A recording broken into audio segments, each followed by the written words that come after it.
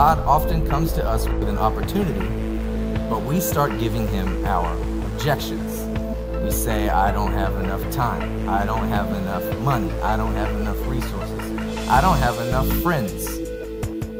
I don't have enough knowledge to do what I'm about to do. I don't have enough contacts for my business to succeed.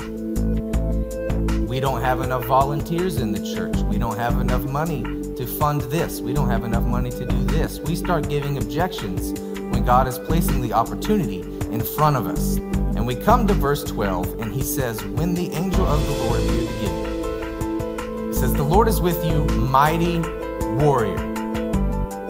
It's easy to gloss over that. You see mighty. God is calling him mighty, but he is literally hiding. He is fearful. He is a coward. He's hiding in a wine press.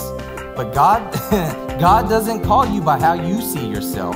He doesn't call you by the labels that everyone else gave you.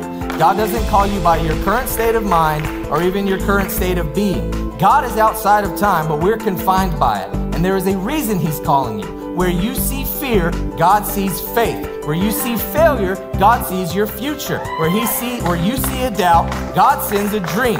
Where you see darkness, God sends deliverance. Where you see lack, he sent a lamb. Where you see rejection, God sees redemption. Where you see your suffering, he is still sovereign. He knows your pain and he has a purpose for it. You may feel dead inside, but he is not done if you're not dead.